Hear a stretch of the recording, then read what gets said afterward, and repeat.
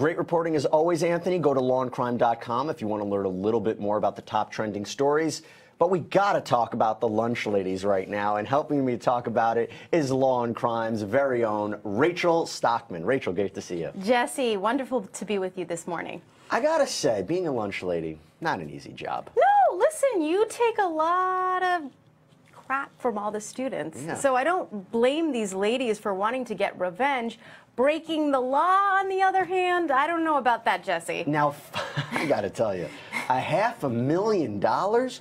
How on earth did they do this without anybody knowing? I mean, how much are chicken nuggets these days? I know, I was thinking the same thing too. And apparently, the investigators believe that they could have even taken more. That's as much as they were able to trace them to. $500,000 worth of money from school lunches. Unbelievable. Do we know if they were just pocketing it? If they were, for example, if something's $5, they're really sneaking $2 into their pockets? I mean, I think this was going on for years. Is that I think how they were doing it? skimming in little bits so that authorities and their managers wouldn't notice. And how did they eventually get caught?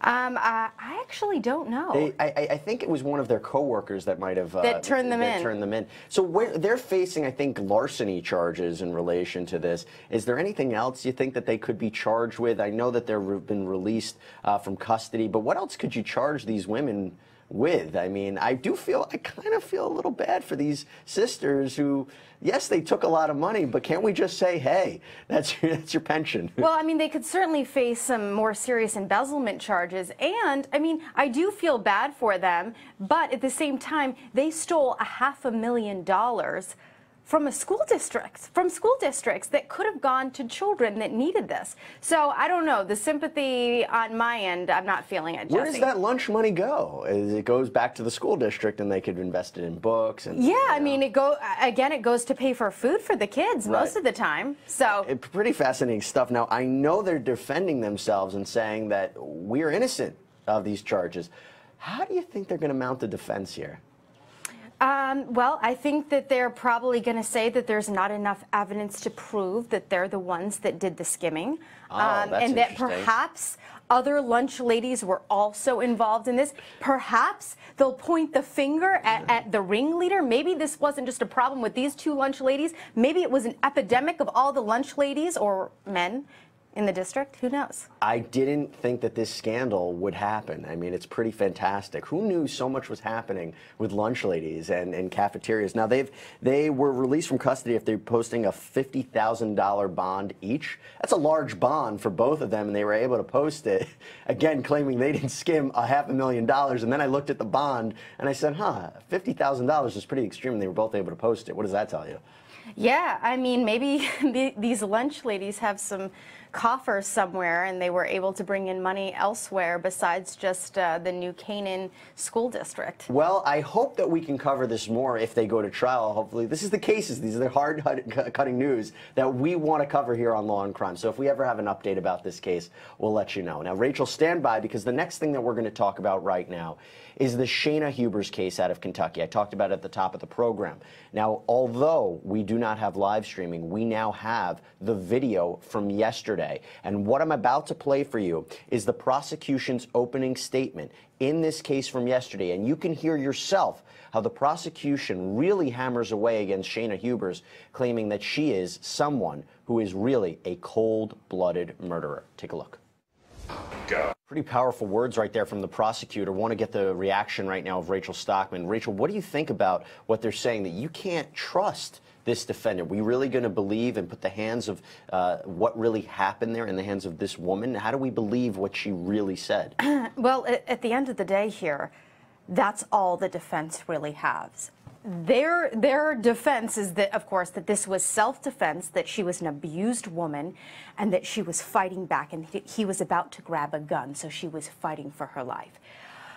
I think it's going to be a tough sell to the jurors because yesterday we heard that 911 call. We heard some of that police interview. We can't play it yet, but we will as soon as we get it in here.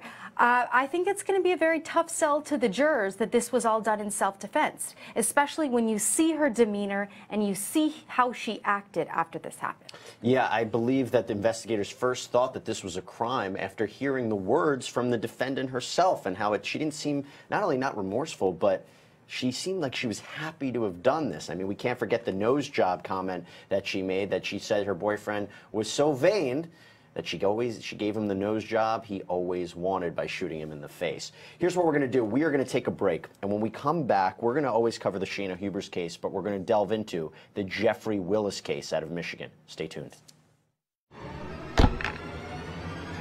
That is pretty chilling, listening to the words of a teenage girl who says that she was kidnapped by Jeffrey Willis. Back here with Rachel Stockman. Pretty unbelievable that she was able to testify and provide those statements. And we're not going to reveal the verdict about the Jessica Heringa case until much later on. But when you listen to that, and the jury's listening to that, what is the picture that is being painted by the prosecution?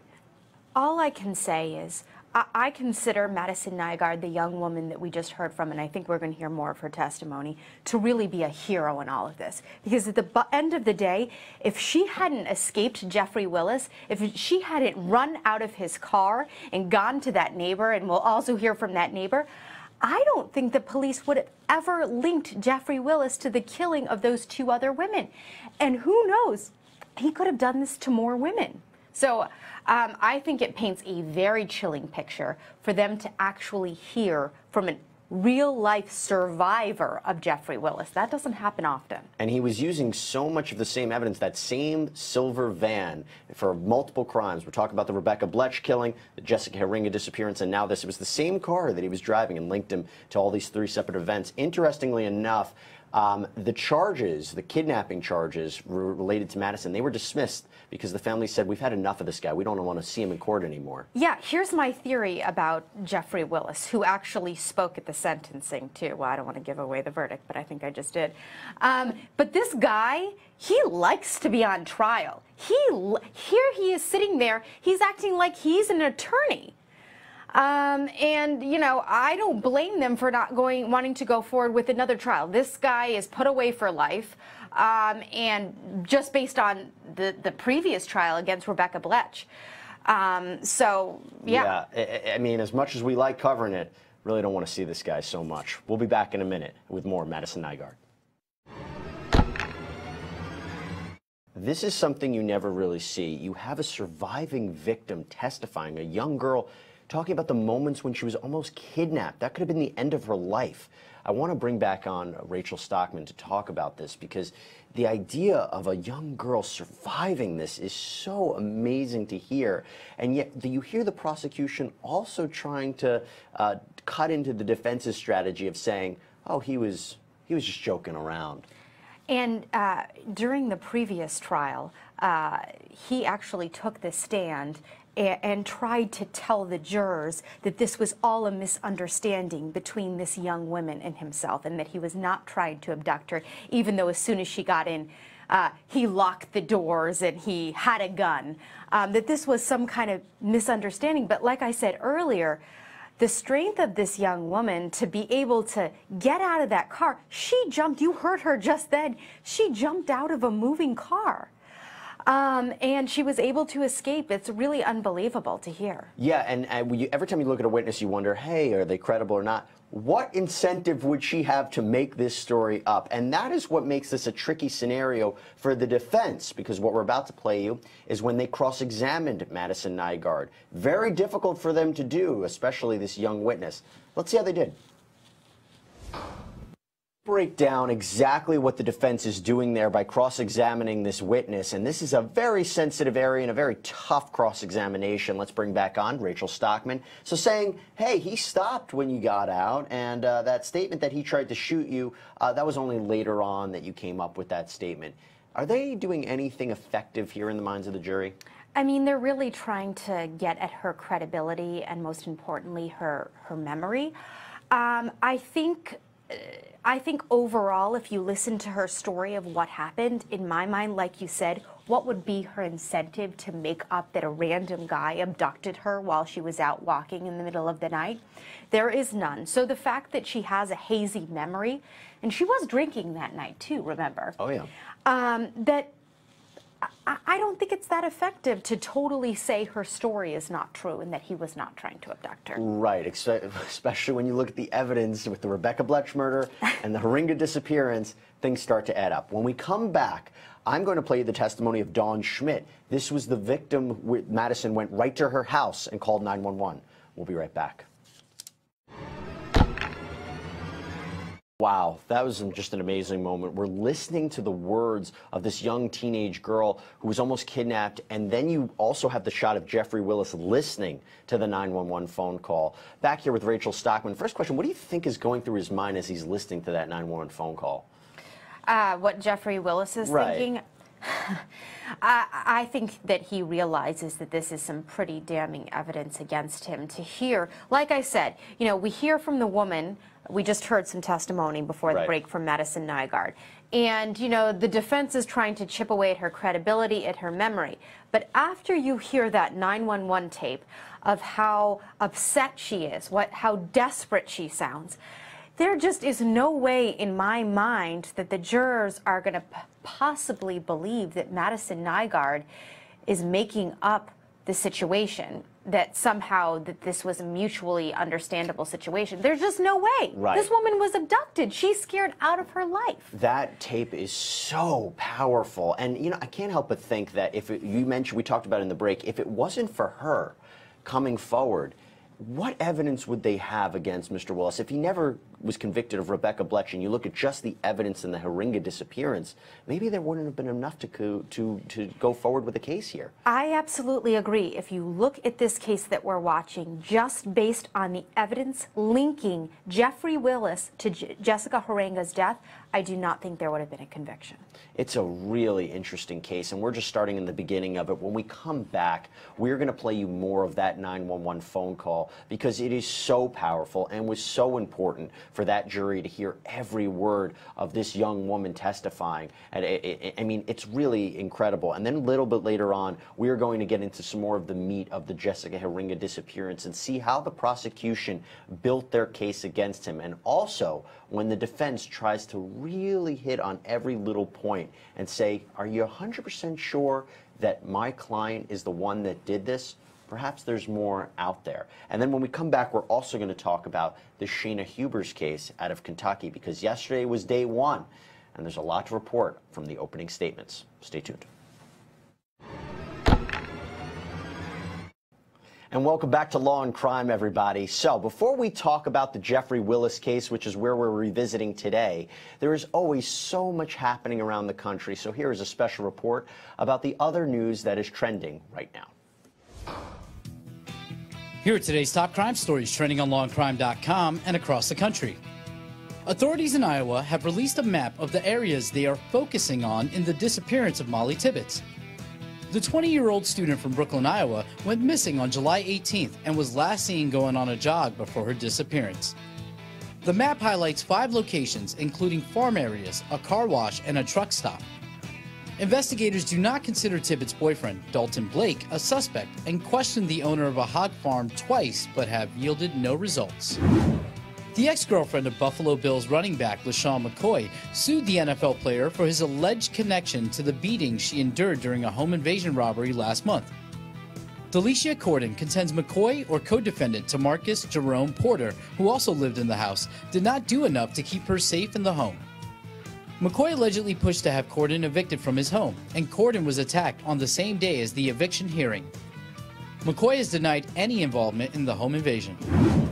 A pair of sisters who worked as lunch ladies in Connecticut are facing charges after allegedly stealing over $500,000 from the schools they worked at. 61-year-old Joanne Pasquarelli and 67-year-old Marie Wilson allegedly stole the funds from schools in New Canaan over a 5-year span. Investigators believe the sum of the embezzlement might be much higher.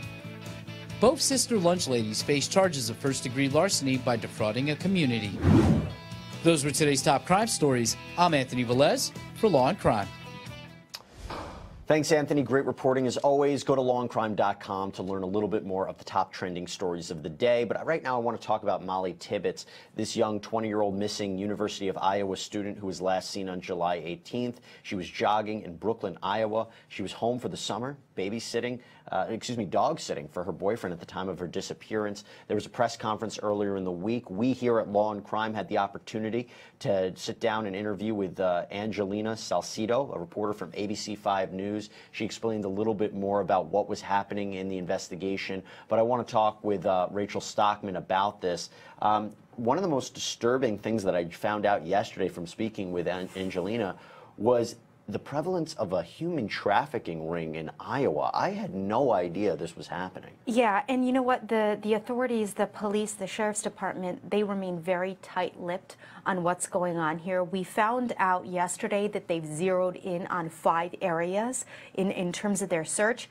My guess is, Jesse, they have a pretty good idea of what happened, but they want to keep that away from the public because it could impede their investigation in terms of their questioning.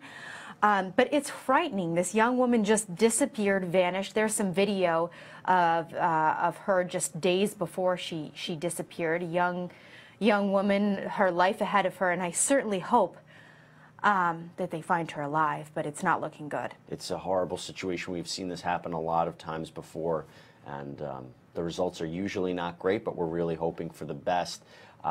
One of the most difficult aspects, I'm sure, for investigators is trying to weed out the real reliable tips and the things that, because it's gaining such national attention from people who are just trying to call in and just call in. I mean, it must be really hard sorting out that information.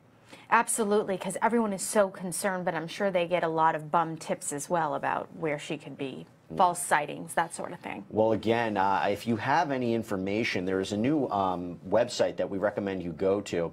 It's called findingmolly.iowa.gov. You should go there or call 1-800-452-1111 if you have reliable information. Thank you very much on that one. We're going to switch gears ourselves, and we are going to talk now about the Jeffrey Willis case, which is where we were going before our last break. And right before our break, we were playing you the 911 phone call from Madison Nygaard, this young teenage girl who claims that she was almost abducted by Jeffrey Willis. This is the 911 phone call she placed at the residence of Dawn Schmidt, a woman who was kind enough to open her door and let this young woman in after this potential kidnapping. And you hear in real time the 911 call that she made. You hear the words and the fright that she has, the terror of almost being abducted and killed. Let's play more of that 911 phone call right now. I can't get over not only listening to that 911 phone call, but watching Jeffrey Willis listen to it as well. Let's bring back on Rachel Stockman to talk a little bit more. You know, the reason they were able to bring all this evidence in was because to establish a pattern. Let's bring in evidence of Rebecca Bletch's murder. Let's bring in the investigation into this kidnapping. What is the pattern of Jeffrey Willis here? How is he searching out these victims? Well, it seems like, he's using his van and that it may be sexually motivated. He's abducting these young women who are often alone, that there's no witnesses around him. I think he obviously knew that Jessica Orenga would be alone at this gas station and that the cameras at the convenience store were not working. So he obviously had thought about this, knew the circumstances, and then abducted them. It's scary. He admitted to being one of her customers, Jessica Orenga's customers at the gas station. Absolutely. What's kind of different, though, we were just hearing from Madison Nygaard, is that in that circumstance, and I think maybe this is why he got caught, Jesse, this was one of an opportunity for him. In other words, there's no way he would have known at that time of night a woman would be walking down the road that he could abduct. The woman that was jogging that he abducted, he probably saw her patterns and knew what she was doing. This woman, on the other hand, it was a random occurrence, so perhaps he was off his pattern, and that's what caused him to be caught. And little did he think that when he was driving that van, that young girl would be testifying against him in open court. That is probably something he didn't expect, and let alone that we'd be playing it here on Law and Crime and analyzing it ourselves. When we come back, though, we are going to take a break from Jeffrey Willis, and we are going to talk about Shayna Hubers. Stay tuned. We'll be right back. Wow, you hear the prosecutor explaining in graphic detail what happened to Ryan Poston. Really, really disturbing stuff. I want to bring back in Rachel Stockman. Rachel, you've covered a lot of different cases. Do you see this motive that the prosecution has been putting forth, this obsessed partner? Is that something you see a usual motive in these kinds of cases? Yes, we've seen that quite often. Again, emotions, love, it is one of the biggest motivators for something like this, a crime of passion. And you see her, the texting, the obsession, the jealousy. I really think the prosecutor is doing a very effective job of painting a picture of why she would want her boyfriend dead. Now, we are going to play you the defense's opening statement as well, but before we do that, the evidence doesn't lie. You know, you look at witnesses, you have to question their credibility. She shot him in the face. A shooting in the face is very interesting here. Would you agree? Yeah, it's a very, I don't know if intimate's the right word, but if you think about when you want to kill someone, shooting him in the face is kind of the most destructive, angry way to do it. If it was self-defense, why not shoot them in the arm or in the leg? In the face, that tells me in the head that she wanted him dead. She wanted him dead, and then as the prosecutor said, she went back and shot him 6 times in places she knew that he would die. Well, and according to her, that was in order to put him out of his misery because he was dying. Right. Well, this is not up to us. This is up to the jury. I want to play right now the defense's opening statement, and the way they characterize their relationship is a lot different than what you just heard from the prosecution. Take a look. Wow, the defense is painting a picture of a very dysfunctional relationship, and we're going to have to see how they're going to be able to prove all of that, but I'm back here with Rachel Stockman. So what they're arguing is that this was all a product, this shooting was all a product of an extreme emotional disturbance. Is that really a defense here? What that in part that led up to the situation where she felt like she was in fear for her life because Ryan was gesturing towards a gun and she felt like she had to defend herself. Listen, this strategy, the defense strategy that you just saw the defense attorney lay out here about these sex conditions, and we get into a little bit more. Aaron Keller, who's at the trial, has an article up on our website talking about how she was unable to orgasm and how that caused tension in their relationship and caused things to boil over. Very creative defense. I don't know if it's going to work. It seems like a bit of a stretch, but obviously this was not a normal, good, healthy relationship. Jesse. I wonder how much of it is distraction, though. Learning about the fact that she had to get a special shot in order to have an orgasm, while it's juicy details, is it really relevant to the shooting? Again, I think it's a lot of distraction. I think it's certainly creative. I've never heard of this so-called orgasm defense before, but we'll see if it works. That's going to trend now. I know, right? I mean, but really, what the defense has to establish is that she was in fear for her life and the self-defense. All of this is noise, right? They're trying to build a story of why she might have been in fear for her life. And we're going to have to see which way it goes. Rachel Stockman, thank you so much for coming on this morning and talking with me. Absolutely. All right, everybody. When we come back, we're switching gears. We're going to talk more about the Jeffrey Willis case. Stay tuned.